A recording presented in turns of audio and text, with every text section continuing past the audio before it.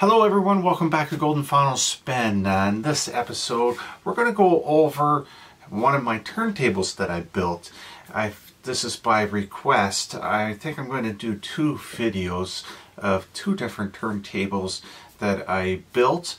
And the first one is going to be this one here. I'm going to talk about this and what I put into it and what's on it and why I decided to build it. Okay, as you can see, I have it in a glass cabinet here. This glass cabinet, well, it's not really glass, it's plexiglass. I had a custom size for this from a company in Toronto. I sent them my dimensions, and it was actually quite cheap compared to other companies. And you can see over here, I do not have my cartridge on it because I don't use this anymore. I use the new one. I called it the GVS 1.0, obviously Golden Final Spin, and 1.0 because it's my first turntable. Just a little bit of background on why I built this turntable was mainly because I was always fiddling around with turntables that you could buy, and I looked online and I could see other turntables, but I couldn't afford any of them because they were too expensive, so I decided to build my own. 90% of the turntable is made out of bamboo. This is actually, I believe, 1.5 inch countertop bamboo, and I bought a sheet of it and cut it down to the dimensions that I wanted.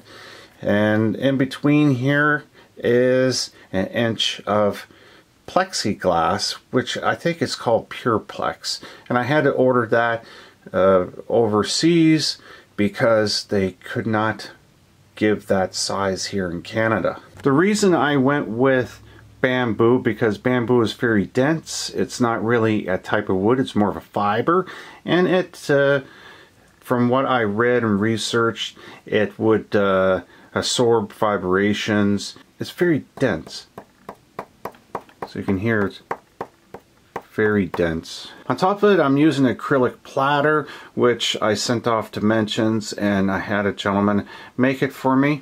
The sub platter, which is underneath, I did not design that. That came from a different manufacturer that designs them, and this here removes, which I don't really know. I try to get some information behind it, why this comes off, because the hole here is smaller for the spindle, but you cannot use that spindle for a record because it doesn't have the right diameter. I went with super clear acrylic because I wanted to see the mechanisms of my turntable working.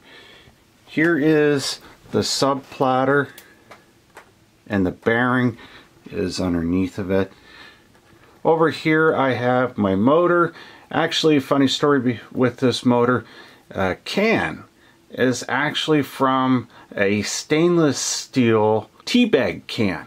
I went to Value Village, found this, but then I didn't have a cover, and this cover just friction fits in there, so I can adjust it, move this around, make it go lower, and that will make my belt go lower on the sub platter as well.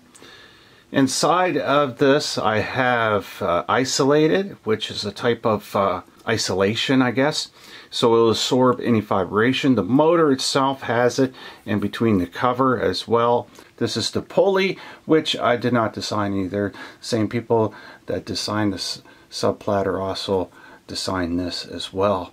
And it's just a flat belt. I wanted something that isolated the motor away from the plinth so that no motor vibrations would transfer over to the plinth. Underneath here we have the feet, but the feet are not attached.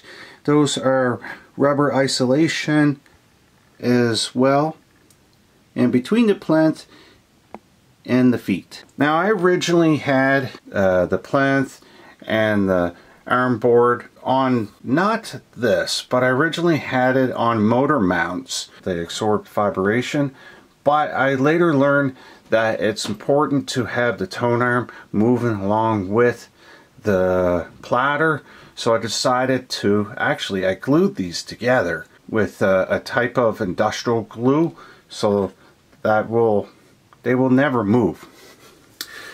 There's only one bolt here that goes down, but it's like a slot underneath it here, so this arm board can move back and forth or side to side. And the reason I wanted that is if I change the length of my tone arm, I can change from the spindle to the pivot point and get the proper distance.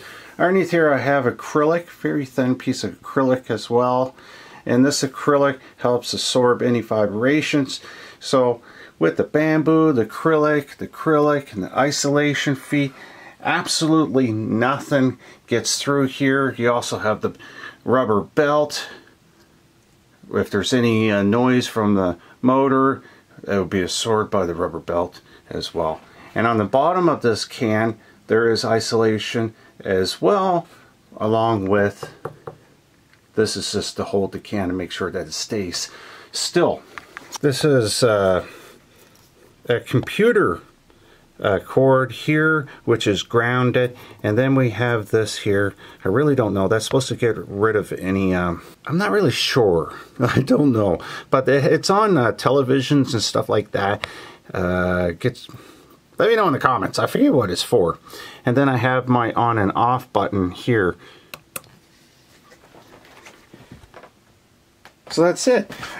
But with the tone arm, I wanted something really nice. So I went with the Gelco SA250. Now I need to get a cartridge for this. I feel pretty guilty that I haven't been using this, but I've been using another turntable lately. Another one that I built, which I'll go over in another video. Down here I'm using the Cambridge Audio 551P phono preamp. It's really good. I really like it.